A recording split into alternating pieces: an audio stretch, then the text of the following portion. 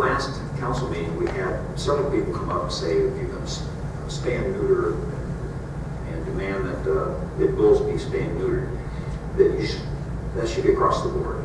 I disagree with that. My focus, it still is, specifically on breed specific, and that is pit bulls.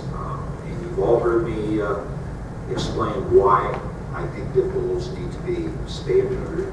Last year we had I believe she was 80 years old. I'll tell you again, lady go out to get her mail, and she was attacked by a pit bull. Not to mention the children that have been attacked. Even as a pet, pets that turn on nerves, turn on nerves. I've seen too many of them. It's a grotesque sight to see a little child tore up by a dog.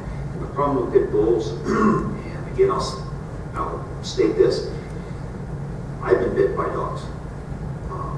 Dogs will bite you and go away normally, or bite you and release. Pit bulls will not release once they bite. And not only that, they will take and attempt to tear that object that they have in their mouth, and they'll just rip their heads back and forth.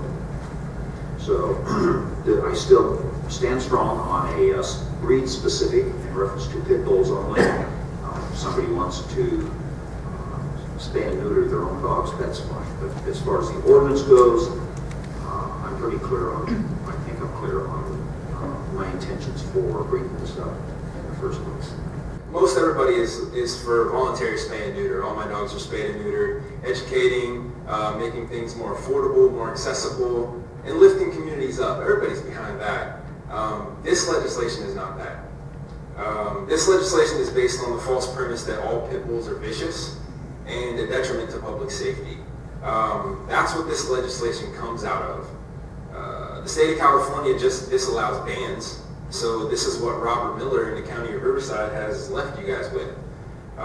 That's not my opinion. Mr. Goodland, with all due respect, came out and said in the media that he would prefer a ban.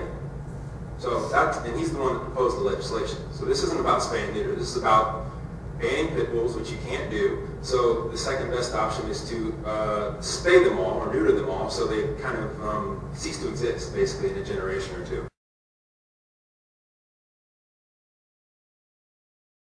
My original thought on the comment that was made that that was in the press enterprise about me, I would just like to get rid of them, ban period in our city.